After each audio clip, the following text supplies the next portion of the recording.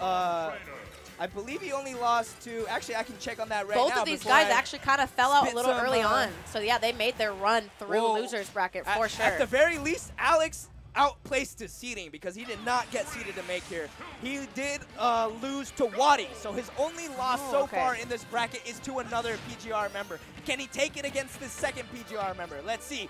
Sonic, not a character that people really are too fond of in this game. They say he sucks. His conversions, some of them don't work. Namely, the up air is a tool that kind of just like, it doesn't work properly. It really doesn't work properly. But so far, he's got a solid percent lead against Puppeh here. Yeah, again, definitely someone who is representing the meta in Smash 4 for sure.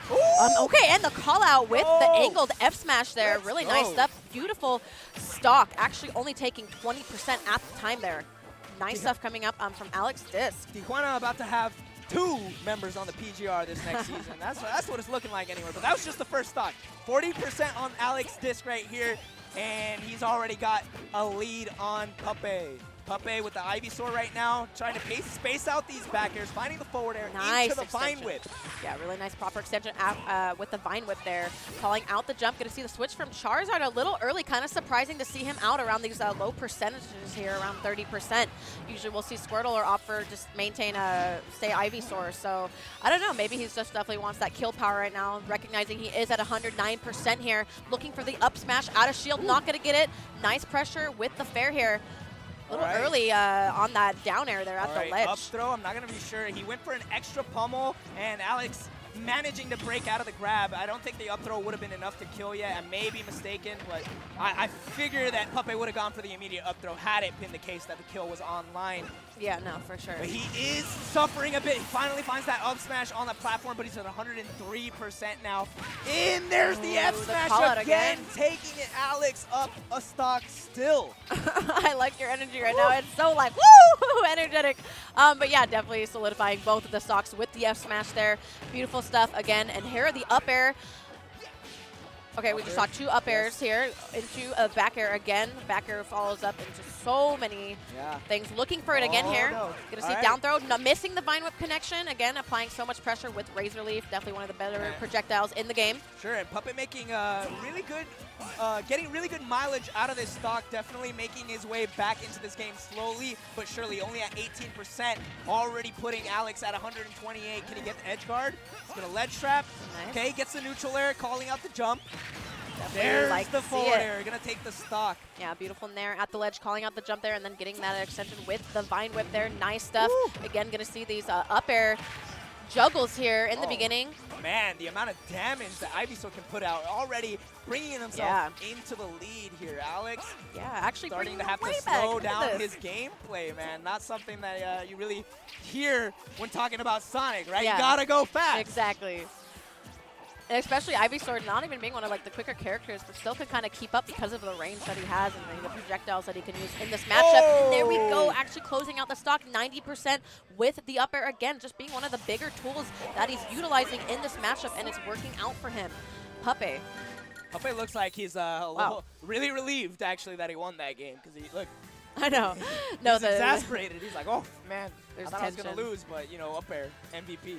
No, definitely bringing that back. I mean, that's also another thing, too. Alex has to recognize, you know, where did I go wrong there? Going to have that counter adaptation at this point in time in the sets here, because honestly, it kind of tilts you a little bit when you're up and then your opponent somehow brings it back and takes the game. So that's like kind of like a whole flip that you just have to switch in your mind and tell yourself, okay, what do I need to change? What do I need to do differently? What can I do from here on out? So absolutely, really would like to see the adaptation coming out from AlexDisC so we can see a possible Game 3 here, and let's see if we can see it for sure. Going back to Pokemon Stadium.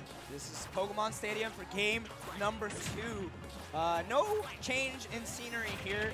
Again, the players at this caliber are just, it comes down to who's the better player. And sometimes matchup. Sometimes the matchup has a lot to do with it. And Puppeh off to a much better start this time around. So far, he's still got his stock intact, and he's got a really solid percent lead as well. 92% on Alex.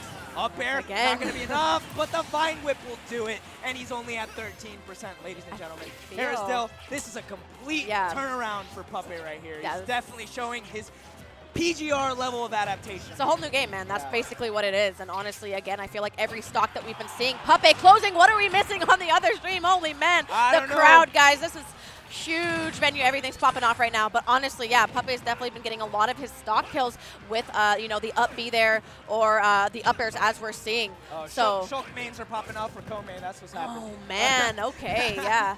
But in the meantime, game number 2 right here. Puppeh with the complete turnaround. Sub 100%. Oh, is he gone? Nope, he's going to switch to Charizard, able to use a double jump and get back to the stage. And he's going to be able to survive a little bit longer as well, being a much heavier character. Ooh. Nice. Brilliant down smash to cover that roll. Yeah, really nice rolling coverage option there. And again, the up smash out of shield. Beautiful edge guard with the fair as well. This is not looking good for Alex right here. Down 3 stocks to Puppeh. Down 3 stocks against Puppeh here. Yeah, no, for sure. And this is looking way different from the first game. I was expecting to see a little more counter adaptation coming out from Alex, but instead we're just seeing Puppeh kind of figuring out his opponent here and kind of reading all of his options, calling out of a lot of great moves here. And again, with the setup with the Flood, I thought we might see the switch with Ivysaur. Here we go. All right, catching the jump in with the neutral air. Kind of sending him the wrong way, though. I feel like he wanted to go off stage. Man. 3 stock for Puppeh here in game number 2. What an answer back after how close that first game was. Yeah. It's definitely a complete turnaround. However, this is best of 5 territory now. We are in top 32 of the bracket. And Puppeh's still got to find 2 more victories before he can carry on his legacy By the bracket. looks of that game, though, I mean, I would be in a very tricky situation right now mentally.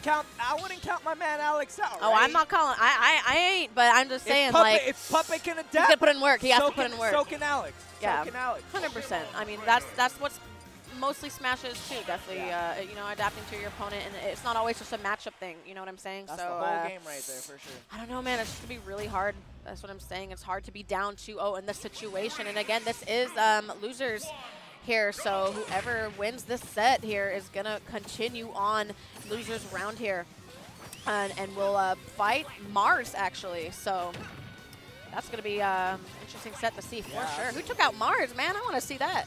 We'll find out shortly, but in the meantime, top 32, we got, that's actually a 1-1 set right now. I know the set count says 2-0, but Alex won that first game. Oh, no, he didn't. It was 2-0. No, yeah, it was really close, but he brought it back, yeah.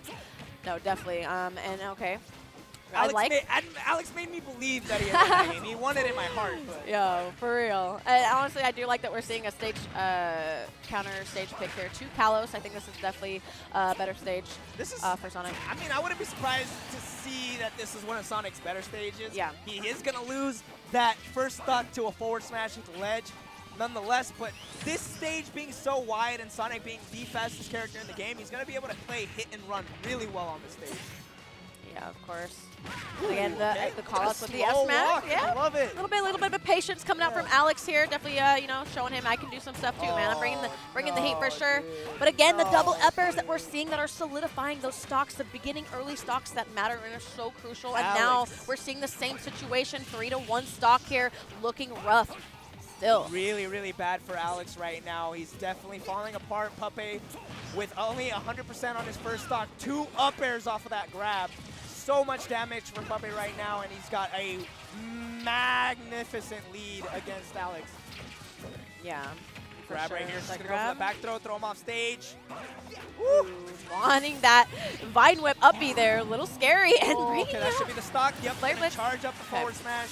He could go for it, though. He could go for it. Oh, yeah, absolutely. When you're up by this much, it's definitely an option that you actually kind of want to go for, right? Yeah. Check your opponent. Like, are you ready? Are you ready to react? Flare Blitz is scary, man. Oh, definitely and there it is. It's going to do it for sure, though. That's going to be game number 3. Puppeh with the 3-0, showing his PGR prowess. Yeah, a quick 3-0 for sure. Kind of showing a little bit of dominance there, for sure. Yeah. Just seeming really comfortable and great performance, from both players, and definitely, you know, that's such a feat to like go out to these events and make top 32 in general. It's so much work, takes so much time. We have so many players here. It's a stacked event, and honestly, Yeah, no, I actually really enjoyed that set. And it just looked hard. Like, again, being a Sonic main in Smash Ultimate isn't easy. It really isn't. No, definitely not. And with that, Alex is going to go out at a very, very respectable 25th place, right? After being seeded to go 1-2, I would say that's not too shabby. I'm sure you'll get your proper seeding next time. Yeah, no, I mean, 25th, hey, out of how many entrants did we have? I think we had around, like, almost 500. I think it was like 400 and change. That's amazing. Yeah. But looks like our next match got XTR coming up next here, and we're going to have Valor. Valor being the number 2 or 3 from Utah. He's a Utah Sonic main, I believe, if I'm not mistaken. Yeah. Another Sonic? Inkling from SoCal. Yeah, we're going to see another Sonic. Interesting. If I'm not wrong. But sometimes, you know, I'm wrong. So. Sonic's main's also coming out to SwitchFest. Oh, my gosh. But, yeah, definitely XTR is an Inkling main.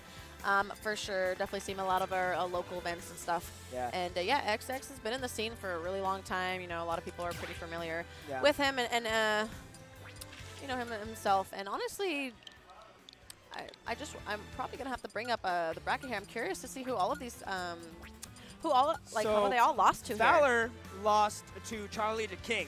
Oh, okay. In the pools. And XTR, I'll tell you right now, XTR ended up losing to no one other than Mars. Okay. So, well, who took out Mars, though? That's what we need to see. Number 3 player in the world. Well, Mars is still in the winners bracket. Yeah. Oh, no. Well, is Mars in the losers? Mars is in losers. That's a good question. That's what I'm saying. Mars plays Puppeh. We can find out shortly. That's definitely a good question. But this is going to be an interesting matchup for sure. Yeah. Oh, and on the other stream, too, actually, really nice stuff. Wadi Mass tomorrow. That's going to be another interesting match. I definitely wish we could be over there, too, and commentate over there as well. They've played a couple of times before, too. I think Master Mario might have beat him once at an MSM, but then the very next time around, it was just during that time that Wadi was here for like a couple of weeks. I think the very